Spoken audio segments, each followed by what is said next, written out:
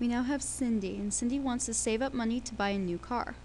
The car costs $25,000, and Cindy is going to invest her money into an account. Okay, bank problem.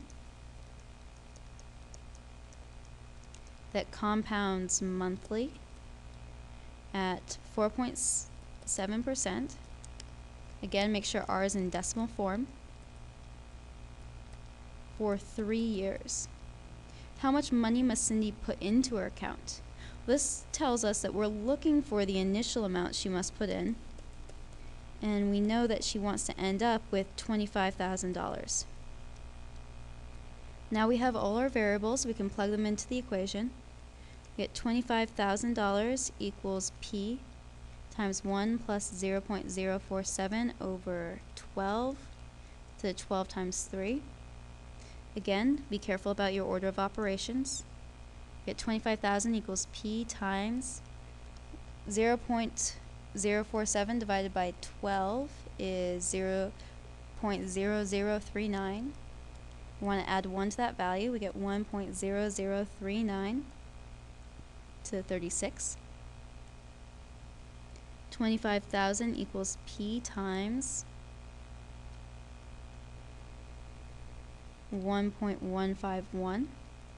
P equals 25,000 divided by 1.151, which gives us 21718.21. Thus, Cindy must invest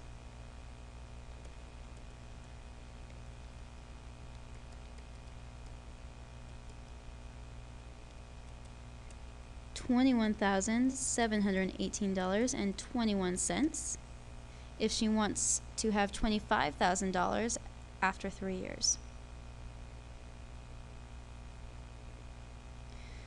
Okay, before we move on, I do want you to notice that that takes a long time it is a considerable raise, so we get about $3,300 over the course of 3 years.